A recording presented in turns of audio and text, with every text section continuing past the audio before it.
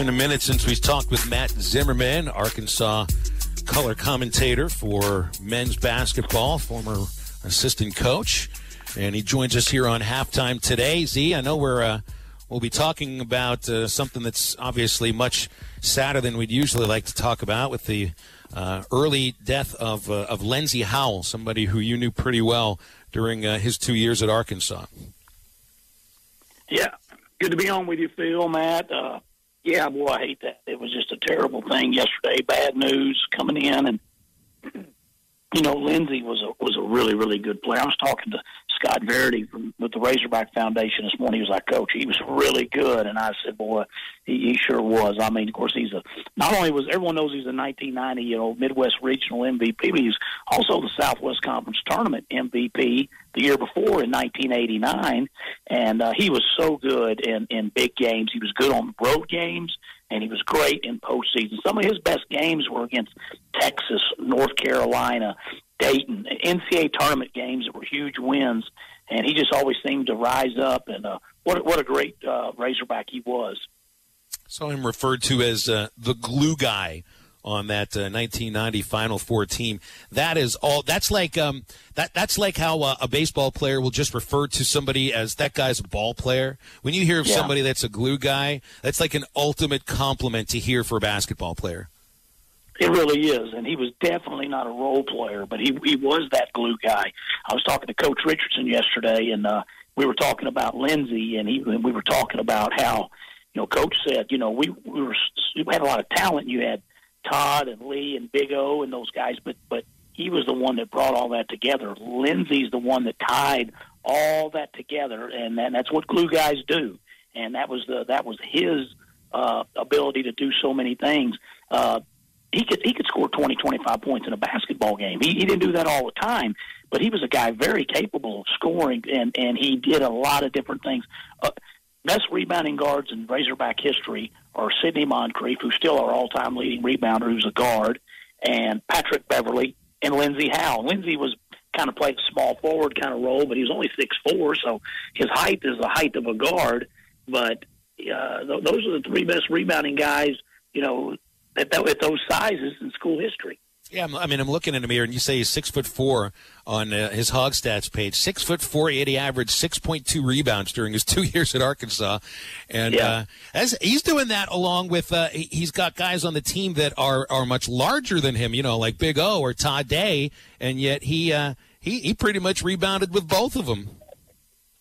Well, no doubt about it. Big O was a very good rebounder. Todd got in there and rebounded. Let me tell you somebody else that would rebound like crazy. Mario Credit would get in there and battle as well. So he was having to fight his own teammates to get those caroms, and he was so quick, bouncy. He would jump up, tip a ball, bounce, boom, go right back up and get it. And I was talking to Lee Mayberry about him yesterday and today, and Lee was like, Lenzie was a lot stronger than people thought Lenzie was. He had strong hands, and he was just such a quick leaper. And boy, I tell you what, he was huge. He was huge here for 2 years. That 90 run to the Final Four does not happen for sure without Lenzie Howell. What kind of a person was he? We've talked about what kind of a basketball player he was. I usually know that if someone's ever referred to as a glue guy, that's not just on the court, that's off the court, that's in the locker room, sometimes it's in the classroom. What sort of a person was Lenzie Howell, aside from being a good basketball player? Well, he was one of those guys that he would say stuff when times called for it to be said. If we weren't playing well, or if he didn't think guys were giving what they should give, or if he would say something. He was not afraid to say anything, but by and large, he was a pretty quiet man. He was not loud. He was not very vocal. He was a guy that I would consider soft-spoken. He was, Todd was a pretty loud guy. Lee Mayberry was quiet, and Lenzie was that same type. That he was out of that same mode, just kind of a quiet demeanor, and took care of what he was supposed to do. A unique story about him. Ron Hury was the Southwest Conference newcomer of the year when he came in. And then his sophomore year, I think he was second team all-conference. So Ron's going into his junior year. Then Lenzie comes in. He comes from San Jacinto. He's a junior college in the Houston area, and he's coming in. And I was giving him a ride somewhere, and it was during basketball camp, and they were playing during the dinner break, playing pickup basketball. And it's these great freshmen that are coming in, Todd Lee, 2 of the top 10 high school players in the country, Big O, Daryl Hawkins, loaded team. And he's watching the pickup. He wasn't getting to play that day because we had to go run an errand with him. The coaches were sending us on, and I said, "Come on, we got to go, Lindsey." And we go out and I had an old 4-door Cutlass LS, and we get an old beat up car. And my parents again, we got in that Cutlass, and we get in there, it's hot, and he said, "I'm gonna get to play a lot." And I said, "Yeah, you'll have to work. I mean, we got a pretty good team coming back." And he said, "I'm gonna get his minutes. I'm gonna get a lot of his minutes." And I said, "Whose minutes?" And he said, "Ron Hurey's." And I said, "No, you need to try to get somebody else's minutes, because you need to go after these freshmen." I said, "Coach Herson loves Ron, and Ron's really, really good." And he said, "No, I think I'm better than Ron." And I'm not saying he was. Ron Hurey was an outstanding player, a McDonald's All-American, but it was that kind of mindset and that kind of practice effort that he put forth.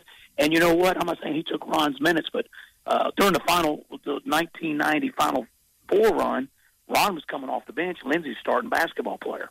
And that was the mindset he had and the confidence that he had, quietly. But he was very, very good player. Ron was a good player, too. But that was there's people that think the 1990 Arkansas team and the 1991 Arkansas team were as good as teams as we've ever had. They just didn't win the national championship. One made the Final Four. The other one made the Final 8. Speaking of Matt Zimmerman here on halftime, and it's funny you bring that up because I believe it was last week we were talking off air after the morning rush. I believe correct me if I'm wrong. Which one of those years was the Final Four at Denver? Was that the 1990? That was in 1990. That's right. That was Lindsey's senior year. That's right. Because I believe it was Ty Richardson brought it up. And I'm curious what you think since you brought it up. If that Final Four was played somewhere else where it wasn't necessarily in the high elevation of Denver, Colorado, do you think the outcome might have been different for that team? Well, I don't know, because all 4 teams had to play in it, and so I can't say that. UNLV was really, really good, and they, Duke beat us in the semis, and then UNLV beat Duke in the national championship game. I think UNLV was the best team, but you could argue it.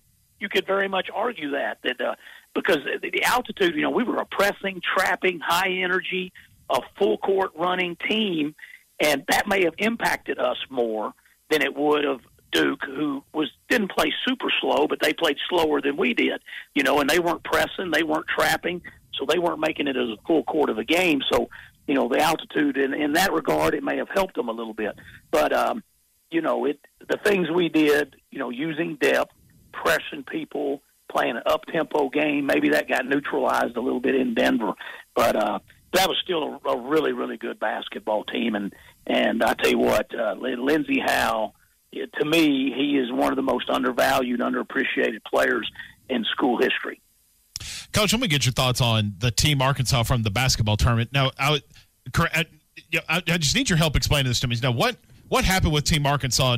Did they didn't make the tournament, or explain this to me, because I was trying to find some information about them and couldn't really find it. On the TBT? TBT, yes, sir. Yes, this was going to be my first year with it, and Keith Kelly, who's kind of always put it together, Keith and Conway, he had the team in the tournament. Again, there's usually 64 teams. Uh-huh. And the first year they got in, they actually won a game, and they got beaten in a round of 32. Last year he had a team in it, mostly, a lot of former Razorbacks, and they got beat in the first round pretty soundly. And so we were going to be in the tournament this year. We already had a roster together, and we're going to play. And then with the COVID, that it wiped out the tournament from 64 teams, and the organizers were trying to do this little bubble. They couldn't do that with 64 teams. So they reduced it to 24, and they pretty much took teams that had had success or made like Overseas Elite had won it 4 times. They were going to be in it. The team that won it last year from Ohio State, they were going to be in it. So people that had past success, kind of had the leg up. So it was kind of like a selection within the people that run it. So Arkansas had never been past the round of 32. There's only 24 teams in it. We couldn't get in it. So Gotcha. When they reduced the field, that's what hurt. We'll have a team in there next year. It's fun. I love that TBT. So we'll be back in there. Hopefully we'll be back to the 64-team tournament. Keeping it on there just for a second, when you talk about the bubble that they kind of created with the 24 teams there, and for the most part, at least from what I heard, there wasn't really any hiccups. You didn't really see any issues as far as the virus being spread down there. And it's the one thing we really haven't spoke a lot about because, and rightfully so, it's all about football right now. Yeah. But, yeah. I mean, not necessarily. It's still months away from basketball coming around. But, I mean, you're going to blink your eye. We're going to be September, October, and heading into November when basketball season rolls around. But to me, watching that tournament, kind of how it played out, I think gives me a little bit more confidence that a basketball season, particularly at Arkansas, could theoretically happen. Now, granted, it was a bubble, but I still feel confident that we'll see a basketball season. Yeah, I think so. And, we're around here, we're obviously planning on basketball to happen. There's great excitement about the team and about, it's going to be great crowds again. It's going to be awesome. So hopefully we can just get to that and that we can get the clearance and have it. The TBT had that bubble. They did a good job. The only hiccup they had was the team Dusty Hannas was on. When there wasn't an Arkansas team, he was on another team, and his team was there. Dusty had 5 COVID tests, and he came back negative on all 5 of them. They had a teammate that was negative, and one time, like the 4th or 5th test with him, he came back positive. He was never sick. He was asymptomatic, and so that team got removed from the TBT. They were already there. They were there for like 5 days. And they never got to participate, and the team they were supposed to play was allowed to, was given the win and advanced in the tournament. So, Dusty sat in the hotel room in Columbus, Ohio, and I think he had 2 or 3 practices with the team, and the rest of the time he was just in a hotel room and never got to play. And I hated that. And they had a national TV game like 7 o'clock on like the Tuesday during the week of that tournament. They never even got to play. So that was the only issue they had. But I think that tournament did a pretty good job of staying safe. College basketball, though, crowds are so important. Absolutely. They impact the game so much. They impact referees. Everything about college basketball, the pageantry, boy, I just hope we can have that. Just hope we can have that this year. No kidding, no kidding. Hey, before we go, Z, I saw that I think your favorite Razorback of all time is celebrating a birthday today. Is that right? That's right. Bailey Zimmerman is she's turning 23 already. Already. I mean, when she came up here before her freshman year, she was 17 years old, and she's got her degree. Now she already has a master's degree, and she's still here in Fayetteville, and she just turned 23 years old. I can't believe it. And happy birthday to Bailey. Absolutely, happy birthday. Well, say hi to her for me and a happy birthday, too. I love covering her, and she's wonderful. So I appreciate your time, Z. Thanks for talking with you. Appreciate it. All right, y'all have a good day. Bye. Matt Zimmerman. Want to hear that guy on the radio once November rolls around. That's when you know. That's when you know it's basketball. When you hear him and Chuck Barrett going back and forth, and it's fantastic. I want to do a couple of games with Z this year. I didn't get to do any men's games last season. I love doing games with Z because I just never know when I'm getting stepped on. Nor do I care. Nor do I care either. It's way too much fun. All right, we got 3 up, 3 down after the break as our cherry on the top today. If you got 1 or 3 or 6 in some cases, 877-377-6963 is the number. Cherry on the top after the break.